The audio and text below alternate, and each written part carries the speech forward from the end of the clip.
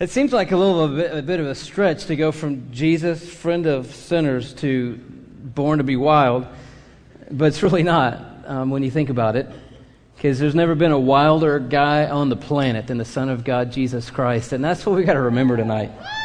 You know, I think somehow we got him in that picture in the Sunday school room at the church. I don't know if you grew up in church, but I did, and we had these inspiring portraits in the Sunday school classes we met in, you know, which was really wild, and it was the oval frame. Anybody ever seen this portrait? The oval frame with the little gold wooden thing around it, and Jesus is in it, and he looks like, you know, he just looks so tame, you know. It looks like he was, you know, all right, and he was in the right light, and the guy's painting him for a long time, and got this nice little thing going on, and I'm like, hello, this is the Son of God, born into earth, who lived this completely untamable life. He never walked to the beat of the drum. He always was setting his own pace. He was always on his own timetable. He was always listening to the Father, showing up when the Father wanted him to, saying what the Father wanted to say. At the last week of his life, he goes into Jerusalem in the middle of this big feast, goes right in the temple, and literally turns over all the tables of the money changers in the temple. That's not that guy in the frame. I mean, this guy is like yelling and screaming, "Get out of this place. You have turned my Father's house into a den of thieves, and it's supposed to be a house of prayer." And then he goes out and lets people arrest him and is crucified and hangs and dies out in the wide open public. I mean, that's a pretty wild life. He only made it to 33 and went out in a blaze of glory. And his legacy and the part of the story of God that he played is the most important thing that's ever happened on planet Earth.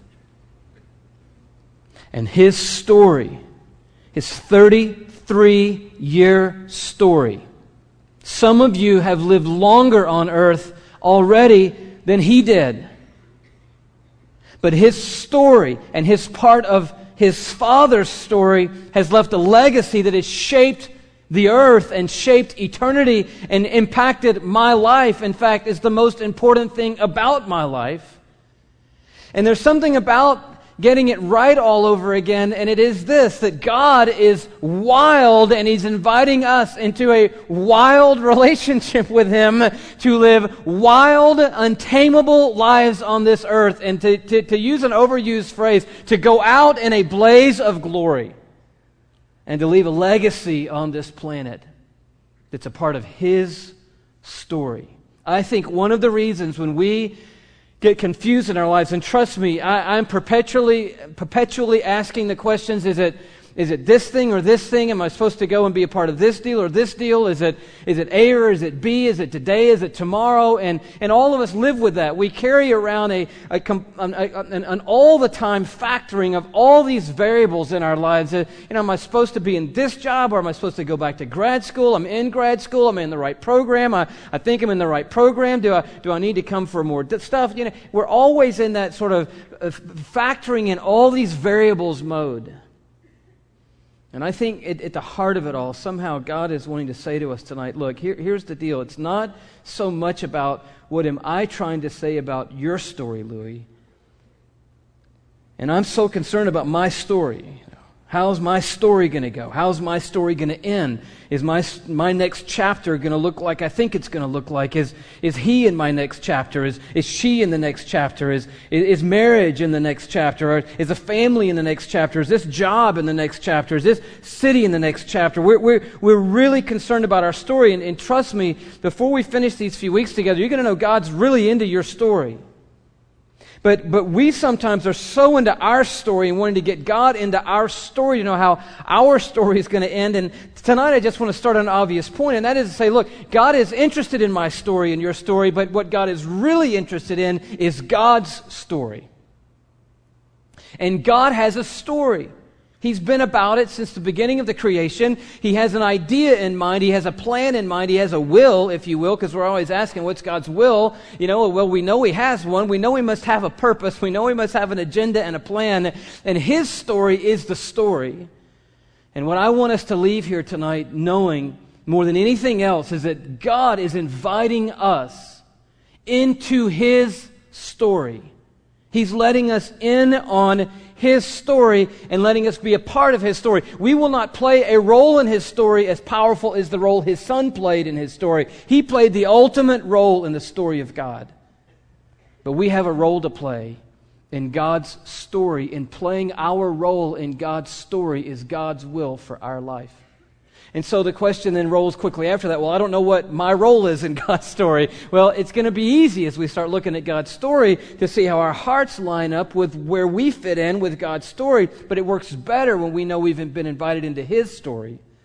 Then we're always in that sort of reverse equation saying, God, I want to get you into my story. These are the things I'm dealing with. This is how I want you to get involved. This is the pieces I need you to move and change. These are the people I need you to get rid of. These are the people I need you to get in here. This is the ending I'm hoping to have. No, it doesn't look like we're going to this ending. I need you to change endings here. We're always trying to say, God, I need you to get in my story so that my story will end up right. And God's going, look, I already have a story.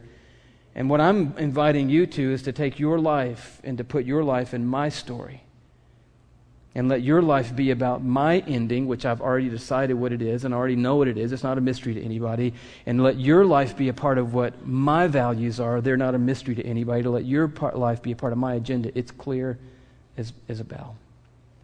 And at the end of the day, for us to know, wow, my life has a destiny and a purpose in the story of God. And when we start there, this whole thing starts to open up a little bit more. It doesn't mean that after 5 or 6 weeks together, you're going to go, you know what, I know everything I'm supposed to do in life, thank you very much, and it's all settled for me. It doesn't mean that. It just means that the weight, I think, is going to lift off of us. That thing that we carry, which is, I'm making the right choice, or did I do the right thing, or what if I mess up, or what if I take the wrong job? If I take the wrong job, I'll mess the whole world up, because, have you ever gotten that mental thing, like somebody else was supposed to have that job, and it was God's will, but I accidentally made the wrong decision and took their job, and so now they have to go take another job, which was somebody else's job, and I'm responsible for a whole line of people being in the wrong job? Have you ever thought about that? It's pressure. I got to marry the right person. What if I marry the wrong person? Well, that's bad for me because I just married the wrong person. So now I'm stuck with the wrong person, but now I feel guilty on top of that because the person I was supposed to marry is either going to have to be single all their life, or they're going to have to marry the wrong person, or at least a secondary person who could be a right person, but not me because I married the wrong person. So now they're married to this secondary person who's like, they got the consolation prize, and the person that they were supposed to marry now has to go. And I have set off a chain reaction of unhappy marriages. Maybe someone in the building here is responsible for tens of thousands of unhappy marriages somewhere in the world because the dominoes started with you. That's a lot of weight, It's a lot of pressure. And I think most of that pressure comes by the taming of society, which says you got to grow up, you got to finish high school, and you got to go to college, and you got to get a degree, and you have to get a good job and meet a nice girl, and you have to settle down in a nice home, and you have to have the normal family, and you have to get involved in all the things that we do in America, and that's what life looks like. And that's the taming of the wild heart that God has birthed in us, who's saying, you know what? It might be 75 years in the suburbs, or it might be 31, and you might go out in a blaze of glory. Just make sure you're in my story. And somehow in shifting that, I think the weight lifts off of us, and we realize we're not down here just trying to figure something out, but we have God involved in our lives, and He's invited us into His life. And if God is in the equation, thank you very much, everything's going to be fine if God is in the equation. We're not going to marry the wrong person if God is in the equation. We're not going to take the wrong job if God's in the equation. We're not going to the wrong grad school, for crying out loud, if God is in our equation. He's not going to let us do that. Our hope is in Him.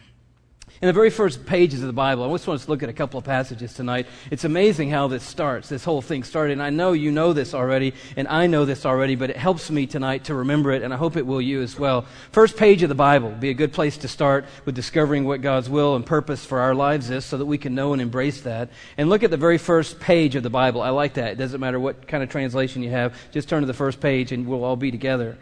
It says this in verse 26 of the first chapter. Then God said, now this is after God has made an incredible creation which just blows my mind.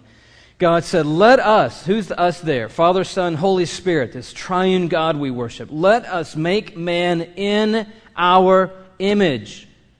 Let's make a man and let's make him in our image. And let me ask you a question. Do you think God's wild at heart? Do you think God's wild of spirit? Do you think God is like totally tame, or do you think God is like way out there? When I say wild, when I say born to be wild tonight, some of you would, well, praise God I came tonight, because that's me. In fact, I'm leaving here tonight and going party a little bit. That's me. I'm not talking about that kind of wild. Some of you are wild, out of control wild, like your life's out of control, your finances are out of control, your relationships are out of control, your temper's out of control, your appetites are out of control. It's just like craziness all the time. I'm not talking about that kind of wild. I'm talking about full life wild. I'm talking about getting your money's worth. I'm talking about going out in a blaze of glory. I'm talking about living life to the max and never settling for existing. Never shrinking into the gravity of our earth and saying, you know what, all I care about is whether TiVo got the right show, or whether, everything's working okay in my life, or my job's going all right, or well, blah. And all of a sudden our life just starts shrinking down to this little bitty thing that doesn't resemble what God had in mind.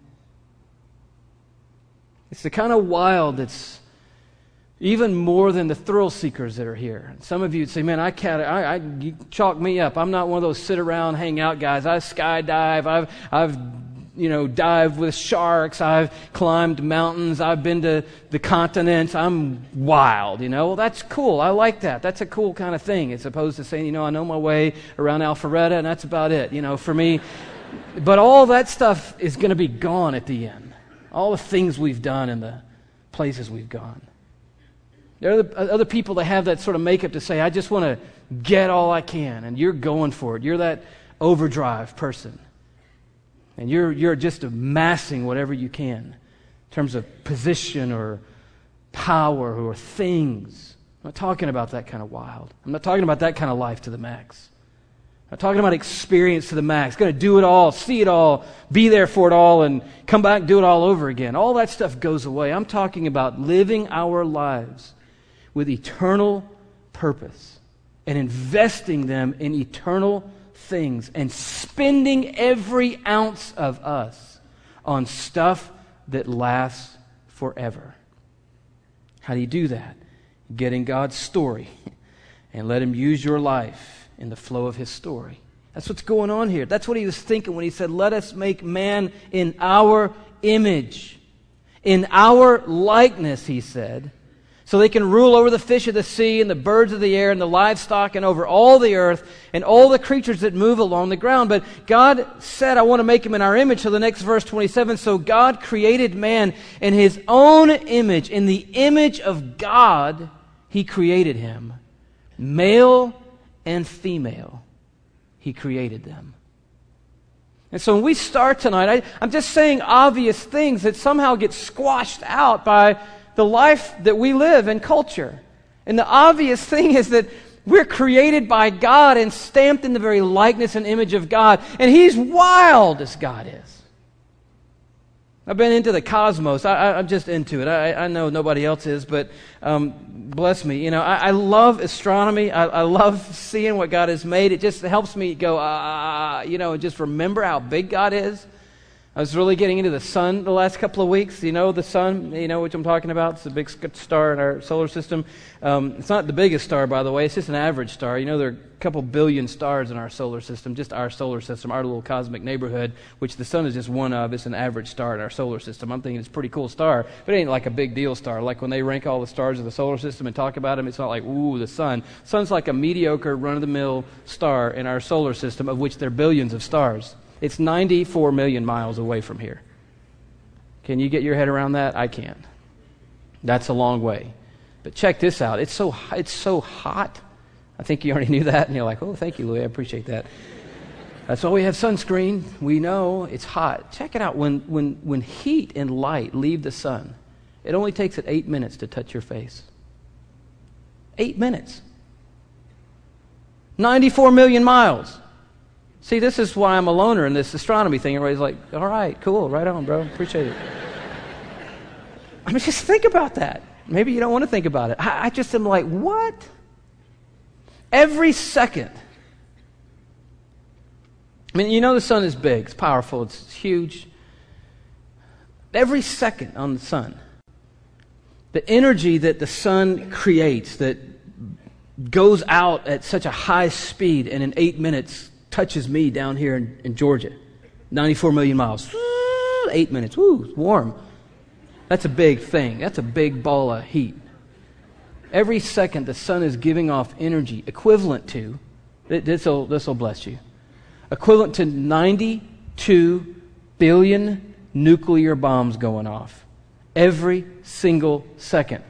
I've never seen one nuclear bomb go off. I mean, I saw the pictures of the one that went off a while back, but we hadn't seen that in our lifetime. But imagine 92 nuclear bombs going off, okay? Imagine 92 billion nuclear bombs going off.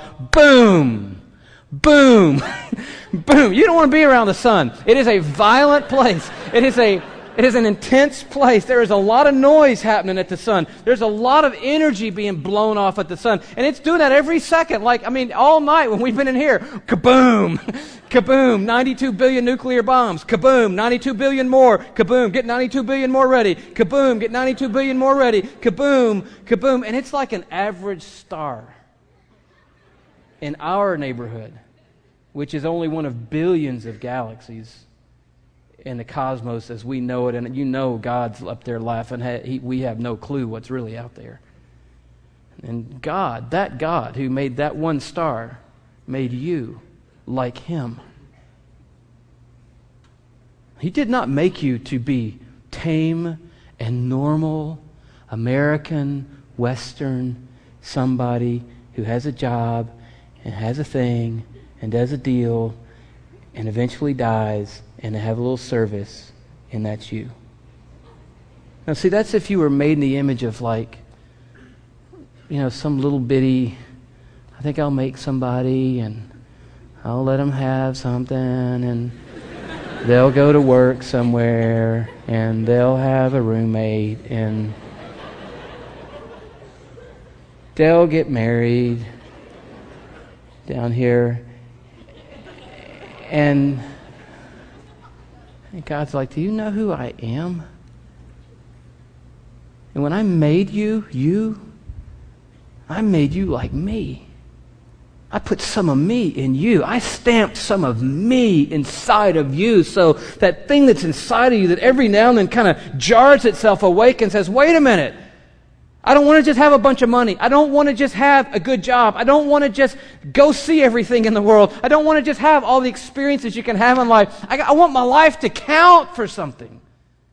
That's the image of God inside of us. A crazy God, a wild God, a full-on God, a life to the max kind of God. And that's what He wants for you. And that's what He wants for me. He describes this a little bit more in the next chapter. This will blow your mind, knowing that He's this big, huge creator God. Apparently, He was standing down in the Garden of Eden. When He made all this stuff, He finally made it all. Made that sun we just talked about, and a billion other stars like it, and the earth, and everything in the earth. And finally, when He was done, look what it says in verse 7 of chapter 2. The Lord God formed the man from the dust of the ground. So He's scraping up dirt, okay, and making this guy. That you gotta love that. You gotta love that right there. He's just scraping up dirt for legs and feet and a chest and arms and a head, and He's putting this guy together out of the dirt of the earth. And then, if that's not amazing enough, He's got this guy now. He's got Adam there out of dirt.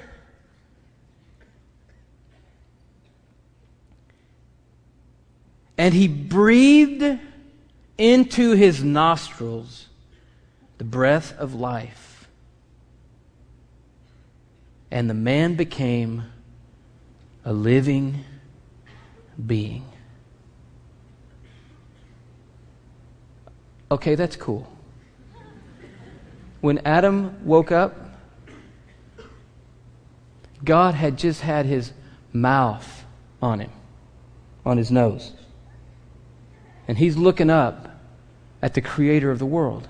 You say, well, what did God look like in the garden? Who knows? How could God, who could make a son like our son, be standing in the Garden of Eden? I don't know. But we know sin hadn't entered the equation. We know that Adam was perfect and made in the image of God. And when he looked up, he was looking up at the face of the creator of the entire world. And when he breathed out the first breath, which was an exhale, the air that went out of him was the air that had come into him from God himself. And he breathed out the very breath of God and woke up and was a living being, ignited by the very breath of God. Now, maybe you weren't the first man. I know I wasn't the first man. But Psalm 139 makes it clear that God is still in the forming business, and He's still in the life-giving business. And every one of us in this building tonight, we are in the building tonight because God formed us and breathed into us the breath of life, and we became a living being.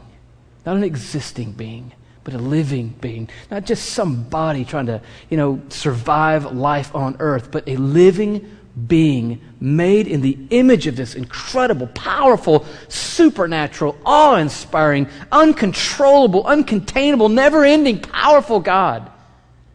And the very breath that we breathe was the breath of God. And what that says to us is there is a destiny for our lives, that we are not the product of circumstances. We're not the product of family. We're not just the product of decisions that a mother made and a father made. We're not just the product of our upbringing, but we are destiny bound. We are people made in God's image, breathed into by the very breath of God to join the story of God. So when Adam woke up, he didn't say, "Hey God, what's your will for my life?"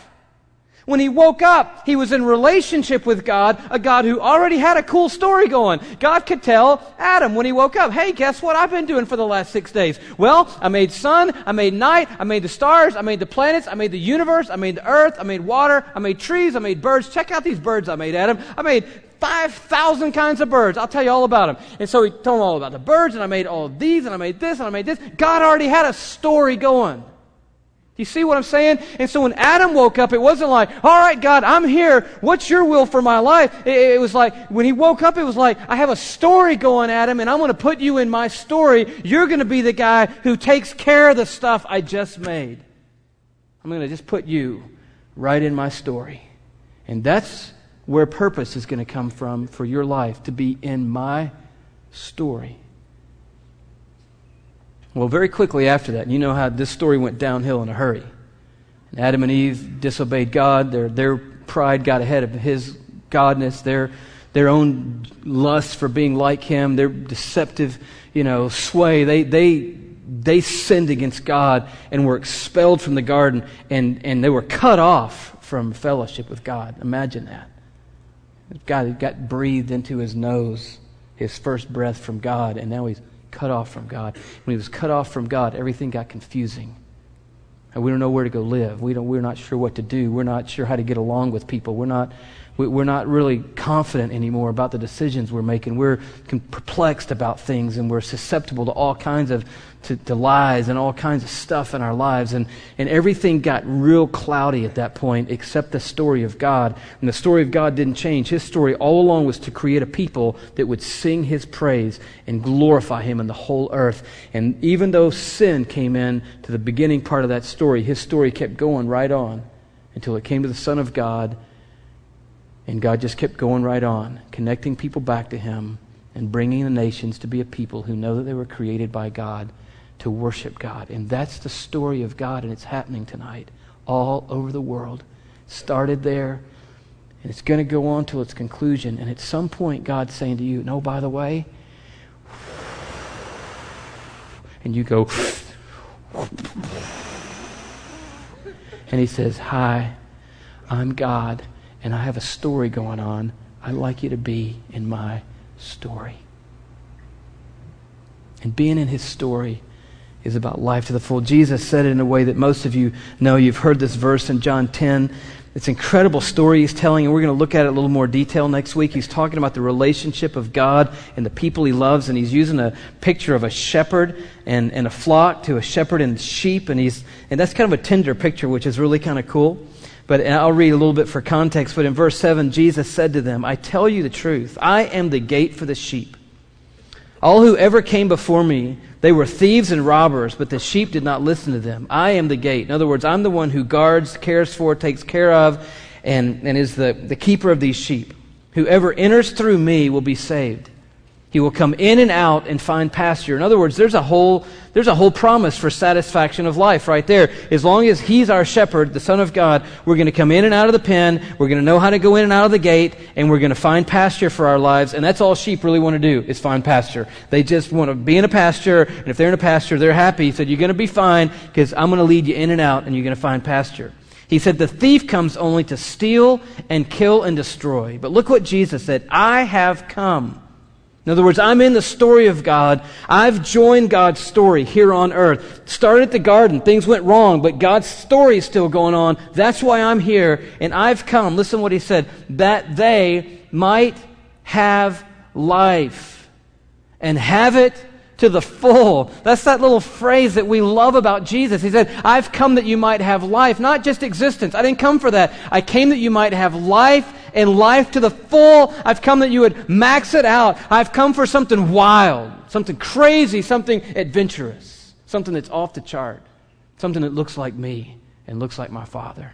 And I've come to give that to you and lead you into that. Like a shepherd, I've come to lead you to a full life. I haven't come to point out. Shepherds don't point to sheep. Oh, by the way, the pasture's down there. Just go follow that little creek bed, and you're going to see a little opening, and go through that opening, and up over that one little hill, you're going to find a great pasture back there. Sheep, for one thing, they can't see.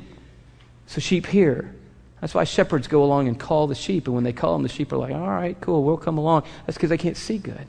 And he says, these sheep follow me, he goes on to say. They hear my voice, they know me. What he was trying to say was, I'm going to be with you, and I'm going to lead you to life, to fullness of life. I'm not going to point you towards life. I'm going to lead you to life. I'm going to be with you, giving you life.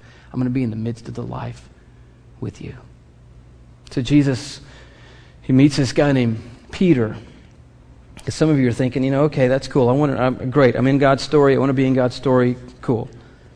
But just check this out. Now, you got to love this. Peter is fishing with his business. That's what he always does. Jesus comes along and says, okay, guys, I want you to follow me. And Peter says, okay, and he leaves his family business and he goes and follows Jesus. Have you ever thought about doing something crazy like that?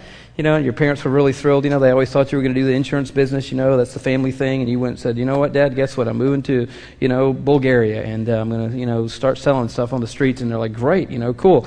He just leaves the family business. Like, goodbye, Dad, goodbye fishing, goodbye family, goodbye home. I'm going with this Jesus guy because there's something about him that grabbed my heart. There's something wild about this guy that invited me in. There's something about him when he said, come on and follow me. I went, okay, I'm following you. Bye, I'm following him. And for 3 years, he followed Jesus around all over. They didn't have a home. They didn't have like an organization. Can you imagine how weird those family reunions were when he was back at home, or when he was writing letters back home, or get letters from his parents like, what are you doing with your life? Well, we're basically just hanging around. We went down to Bethany, and then we went back down here, then we've come back around the lake, and we did this thing on the lake one day. We went on a boat. That was really cool. And we've just been around, and we've been seeing stuff and doing stuff, and they're like, what are you doing with your life? Hello?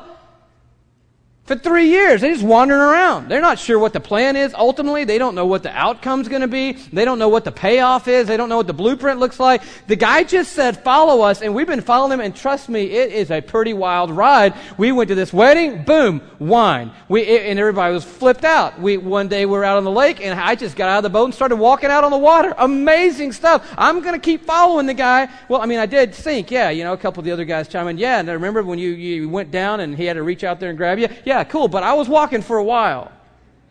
For 3 years, that's the story. We don't know what the ending is. We don't know where this thing goes. We don't know. We're just going with it. And then a huge left turn. As they're praying one night, men come to arrest the guy whose magnetism called them away from home, family, all the things they knew, business and everything else. And all of a sudden, soldiers come in and take Jesus and arrest him. And Peter, of course, is like, whoa, this isn't in the plan. This is not in my story. Hello. I didn't follow the guy around for 3 years to have you guys come in here and rough him up in the garden in the middle of the night in the Passover season. And so he just takes out his sword, just goes at the first guy he can get to, like, hello. He starts writing his own story. Whack! He goes for this guy's head. He's just going to chop the guy's head off. Imagine, the domino effects of that in the will of God. He's just taking this guy out. Guy is a little quick, dodges, takes an ear off. And he turns around to Jesus like, all right, come on, guys, let's go. Let's kill him. And Jesus is like, whoa, time out. Takes the guy's ear, puts it back on his head. That's why they've been following him for 3 years. That's wild. That's not tame. Well, what'd y'all do last night? Well, I don't know. We had the Passover feast, and then we just went back to a quiet evening at the house, and, it was cool. What'd y'all do? Man, we were down in the garden, and people came in the night to try to take Jesus. I went after one of them, a big, huge dude. Big dude. I just went after him, and cut his left ear right off of his head. People are like, what? And then what happened? Jesus picked his ear up, put it back on his head.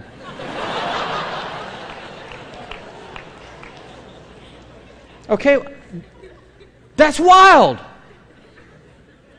But it was a left turn for Peter because Jesus let him take him that night, and they arrested him, and they put him in a jail, and he was hours away from dying. And when it all came down, and just in the twinkling of an eye, when it all came down, and it came down fast, a kid pressed Peter up against the wall and said, you go with him, don't you? And he said, expletive, expletive, expletive. I don't know what you're talking about. I've never heard of the Son of God. I don't know anybody named Jesus of Nazareth. No, I'm not with him.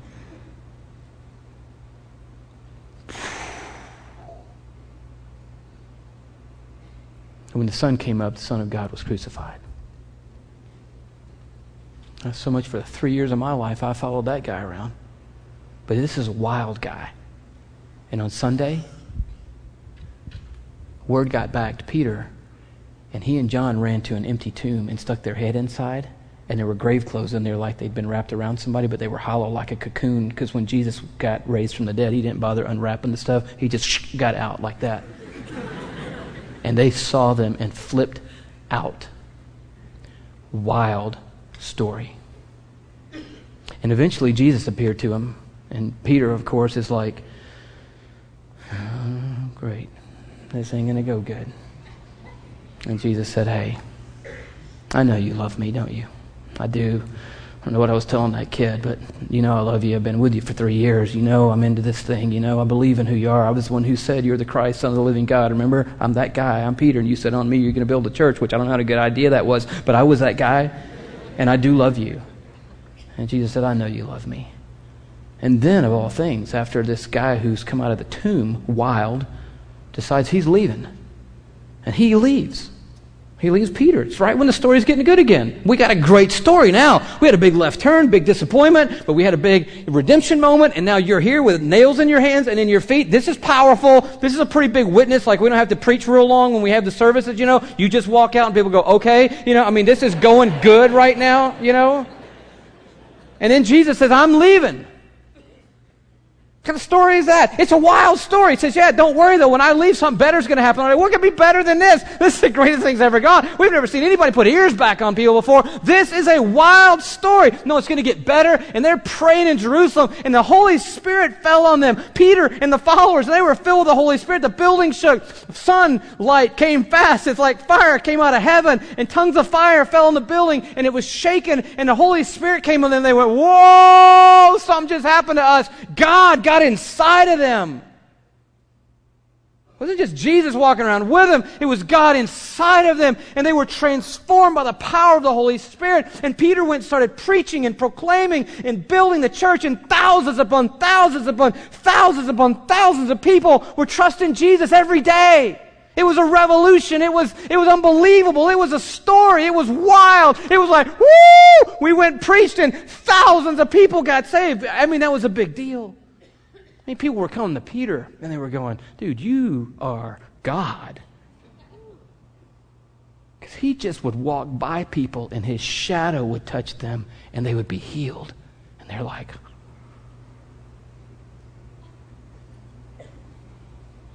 you're like, ooh, that's a cool story. That's where I want to get to, Louis. That's what I'm talking. That's what I'm here for. Get me there. And there for Peter meant one of the key builders of what we're all a part of tonight. And for it, he went to jail. And for it, he was persecuted. And his story ended with him being crucified like Jesus, but upside down as an insult to the Christ he proclaimed. That was his life. And you're like, oh, every time this story gets going good, it flips around some weird way. But there was one last part about Peter's story, and it's called a legacy.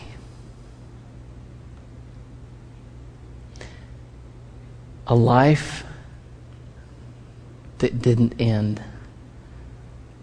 and that changed the world. You say, well, Louis, thank you very much. If I'd been one of the 12 disciples, I'm sure I would have a pretty cool story too. You would. Except for all of them but one died martyr's deaths and the other one died in prison for his faith. You see, the story isn't always the way we think it's going to go. And it's certainly not the taming of the heart like we've done in our culture. To dial everything down to this little bitty existence, which, can I just say this because I'm in it with you guys? For the most part, a whole bunch of it is just flat, pointless, and meaningless, and we act like it's the most important thing in the world. And God has said, don't you know I breathed into you the breath of life? And I created you for a destiny and a purpose that your life would never end and it would be eternal, that you would have a legacy at the end of your life. Maybe your life ends up on a cross upside down. I don't think any of us are probably going to be martyred for our faith. I'm just using that as an analogy. Maybe the life takes a big left turn. Maybe there's a big disappointment. Maybe there's a big redemption moment. But God doesn't care. Circumstances won't stop him from the destiny he has for your life. There's nothing in your past that's going to disqualify you from having a life that counts and a legacy. You say, Louis, I'm already out of that because of this, and the other. Hello, God's not bound by our circumstances. He's not bound by our failures. He's not bound by our family situation. He's not bound by our makeup, by our sociology, by our ethnicity, by our past in any way, shape, or form. He's breathed into us the breath of life. He can supersede everything, and starting in this moment tonight can begin to put us on a path of destiny and put you on a path of destiny for your life to count. I'll tell you about one other guy, and I'm going to close tonight. This guy, I love this guy. He's one of my favorite people in American history, George Washington Carver. Everybody got something for free tonight. We got the sun 94 million miles away from the earth. Try to get that into conversation tomorrow. We got George Washington Carver. Do you know this guy? Unbelievable guy. Thank God for this guy. He was born in the late 1800s. His father died right before he was born. He was born into slavery. His father died right before he was born. Soon after he was born, slave raiders came and kidnapped he and his mother from the plantation they were on. They somehow recovered him, but they never found his mother. Brought him back to the plantation. He grew up sickly and weak. They didn't think the kid was going to make it year after year after year when he was little. Could never work in the fields when he got older because he was too weak, so he always stayed in the house. Turns out the guy was brilliant. He was an amazing painter, had works displayed at one of the world's fairs, amazing piano player. But he had this certain knack for horticulture. You're like, oh man. Woo. He just had it. He went to Iowa State University. I think he might have been the first African American that went to Iowa State. I don't know that part for sure, but I know he went to Iowa State University, got a degree, eventually was invited by Booker T. Washington to come and teach at Tuskegee Institute in Alabama. And he was an agricultural wizard and a man of God. He was such a simple man of God. They would find in his top dresser drawer at his house like 6 months' worth of paychecks just in the top drawer. Because he just lived a simple life, just trusted God. He was the head of one of the Christian organizations on school as a faculty advisor. Cool guy. He was in the Passion Movement before we even had one. I like this guy. And George Washington Carver would go and sit in the woods and have a devotion with God. You got a guy, check this out, who's an agricultural professor. Whoop-to-do. Who's a black man in a time where that wasn't the biggest platform on earth in this country. Who's at Tuskegee Institute in Alabama. And he's having a devotion with God, and he would often go out into the woods. Why? Because he loved horticulture. He loved the woods. He loved plants. He loved stuff. He's sitting on a little stump he sat on in the woods. You got to love this. Because you're thinking you're in some little cubicle like ho-hum, or you're at a stage of life where it ain't going on, or you're someplace where God's forgotten about you, your story's gotten real slow and uninteresting, and maybe you don't even have a story at all going on right now. He's sitting out on a stump in the woods with God, and he says to God, this is him in his biography, God, could you just tell me how you made the world? Well, I'm thinking. And he said he felt like the Lord was saying back to him, George, if I told you how I made the world, you couldn't understand. He said, okay, God, then could you just tell me how you made me? It's like, dude, I'm paraphrasing. If I told you how I made you couldn't understand that. And so in frustration, he records. So he says to God, okay then, can you just tell me something about a peanut?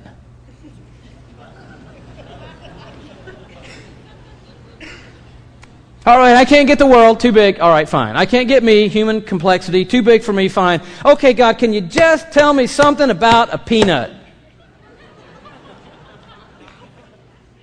Now, he wasn't expecting anything about the peanut. You understand the story so far? He just was frustrated. But he records that he felt like he came under the unction of the Spirit of God.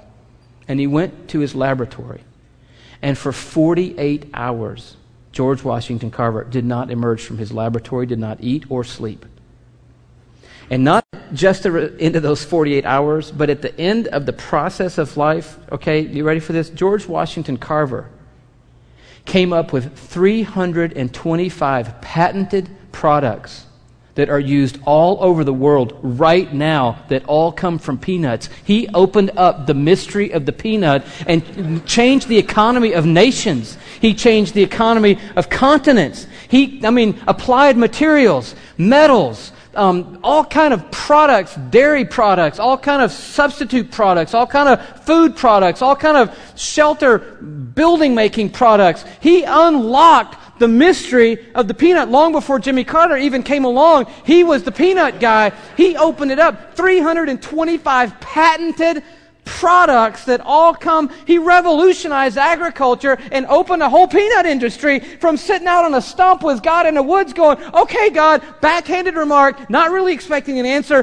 just thinking, ho-hum, sitting out here again at my agriculture job here at the university with God. All right, can you just tell me something about a peanut? God said, oh, yeah, I can tell you a whole lot about a peanut, man. You got time to learn about a peanut? Let me open up the peanut to you, George Washington Carver. You're going to change the world because of the peanut. And God, when he got through, he wasn't tired. He's like, somebody want to ask me about a cashew?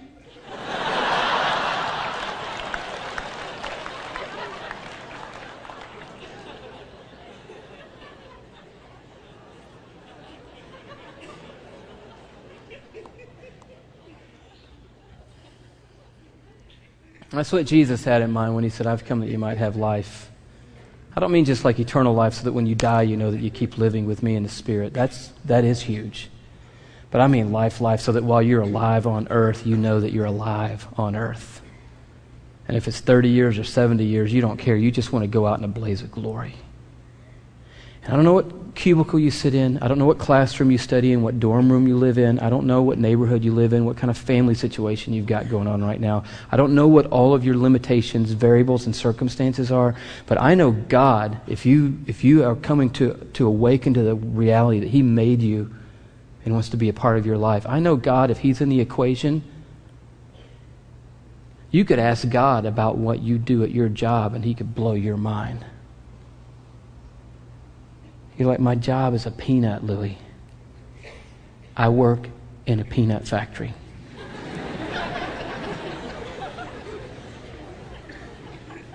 And God's going, Just ask me. Ask me. I hate these peanuts.